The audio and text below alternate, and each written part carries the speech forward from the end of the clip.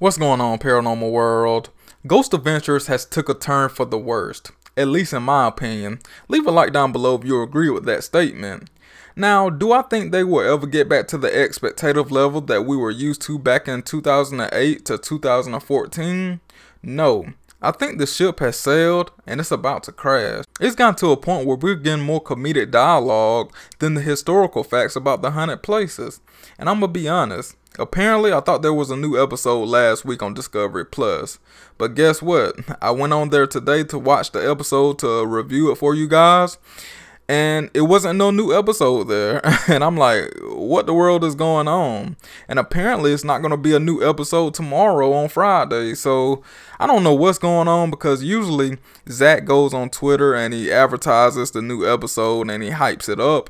But I haven't seen nothing yet as of this video. So I don't know what's going on, and clearly there is no structure or communication with the fans to let them know what's going on. And it seems like they abruptly went on a temporary hiatus once again. And this is like the third time during season 24 that this has happened. I mean, this is the longest season ever. But it's almost to a point where I have zero hope in this show. And it's just the lack of consistency when it comes to keeping the audience aware of things, just like the whole rollout of Discovery Plus and just everything in general. And I mean, they keep half-assing these shows and half-assing these lockdowns. I mean, episodes, they have no endings to them. They don't help the families.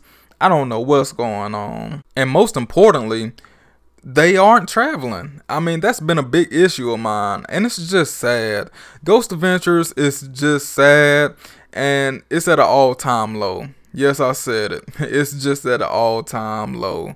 So I just had to get that quick rant off my chest, because I thought I was going to do a Ghost Adventure episode review for you guys, but I went on Discovery Plus, and I didn't see an episode, so there's that.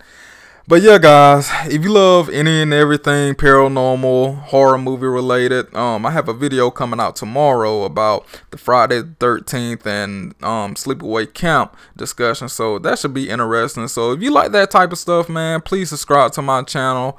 And yeah, hope everyone have a great night. Be safe. Peace.